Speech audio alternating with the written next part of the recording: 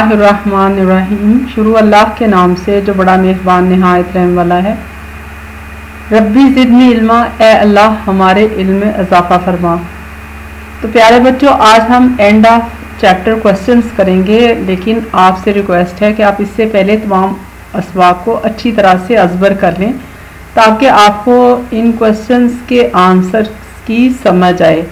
तो इसके साथ साथ हमें इस बात की भी तैयारी करनी चाहिए कि तुम्हारा रब कौन है। जब हम इस दुनिया से रुखसत होकर अगली दुनिया में कदम रखेंगे तो पहला सवाल पूछा जाएगा। तो प्यारे बच्चों, कुरान मजीद जो है वो रब्बे करीम का तारुफ है। इस सवाल का जवाब कुरान मजीद को पढ़कर मालूम होता है। अल्लाह ताला कुरान मजीद में फरमाता है, ये लोगों की आंखें खोलता है और ईमान वालों के लिए हदायत और रहमत है। आपको उर्दू पढ़नी आती है तो आज से अपने ऊपर लाजिम कर लें कि आपने कम से कम 3 कुरान की आयत तर्जुमे के साथ पढ़नी है। तो पहला हमारा क्वेश्चन है, encircle the correct answer from the given choices. The number of base unit in SI 3, 6, 7 और 9। तो हमने ये देखा था कि बेस यूनिट्स जो हैं वो 7 हैं। तो हम इसमें करेक्ट ऑप्शन जो है वो 7 ही बेस क्वांटिटीज़ हैं और 7 ही बेस यूनिट्स हैं। Which one of the unit is not a derived unit? Pascal, kilogram, Newton और वाट। तो डिराइव्ड यूनिट्स जो होते हैं वो बेस यूनिट्स से डिराइव किए जाते हैं। तो आपको पता है कि प्रेशर जो है वो है फोर्स डिवाइडेड बाय एरिया, तो ये डिराइव्ड यूनिट है। इसी तरह Newton is the international unit of major for force, ये भी डिराइव्ड है। और जो वाट है वो भी जूल पर सेकेंड है, ये भी डिराइव्ड है। तो पीछे रह जाता है किलोग्राम जो कि नॉट डिराइव्ड है। तो हम इसलिए किलोग्राम को करेक्ट ऑप्शन मार्क करेंगे। Amount of substance in terms of number is measured in gram, kilogram, Newton और मोल। इसमें से कौन सा करेक्ट है? आपको पता है कि ग्राम और किलोग्राम तो बेस मैस करते हैं। तो number, mole is the unit of quantity, number of particles इसमें काउंट किए जाते हैं। और जो किलोग्राम है वो मेजर किया जाता है फॉर मेजरिंग मैस, ग्राम्स और किलोग्राम्स में।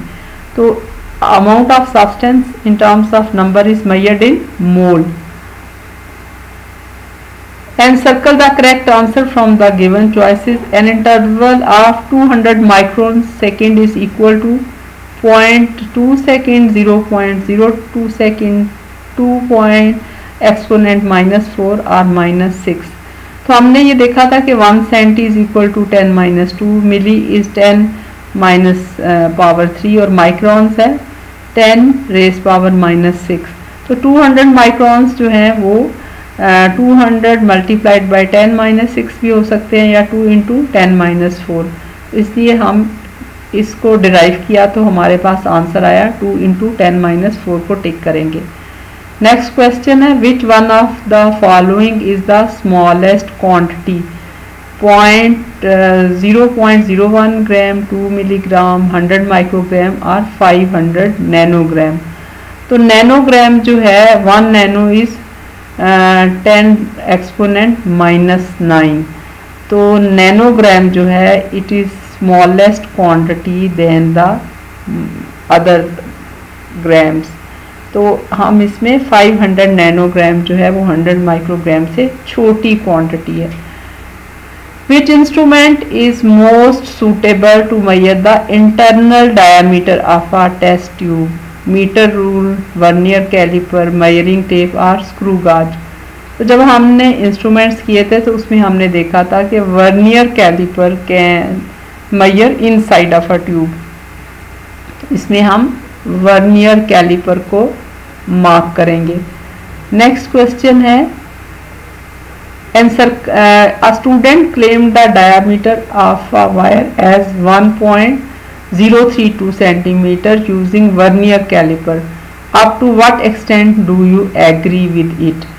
तो 1 सेंटीमीटर, 1.0 सेंटीमीटर, 1.03 सेंटीमीटर। हमने देखा था कि जो लीस्ट काउंट है वर्नियर कैलिपर का वो है 0.1 मिलीमीटर और 0.01 centimetre.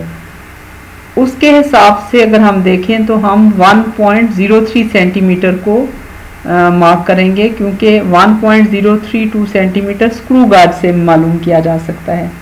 A measuring cylinder is used to measure mass, volume, area or level of the liquid। तो जब हमने मेजरिंग सिलेंडर पे लेसन सीखा था तो उसमें हमने कहा था कि किसी it is use to major volume of a liquid और पाउडर सब्सटेंस, इसलिए हम वॉल्यूम को मार्क करेंगे, क्योंकि लेवल ऑफ लिक्विड से तो उसकी मेजरमेंट ली जाती है। A student noted the thickness of a glass sheet using a screw gauge. On the main scale it reads 3 divisions while 8 division on the circular scale coincides with index line. Its thickness is 3.8 centimeter, 3.08 millimeter, 3.8 और 3.08 centimetre. तो ये इसकी measurement है। Main scale reading 8 scale, तो इसको अगर हम calculate करें तो हमारे पास 3.08 मिलीमीटर आती है। तो ये 3.08 मिलीमीटर के साथ कोइंसाइड करेगी। नेक्स्ट है significant figures in an expression are all the digits, all the accurately known digits, all the accurately known digits and first doubtful digit, all the accurately known digits and all doubtful digits। तो हमने इसकी definition में देखा था कि all the accurately known digits plus one doubtful or estimated digit। तो इसका जो करेक्ट आंसर है वो होगा all the accurately known digits and first doubtful digit। तो उम्मीद है आपको लेसन पसंद आया होगा। इस चैनल को सब्सक्राइब करें, इस वीडियो को लाइक और शेयर करें।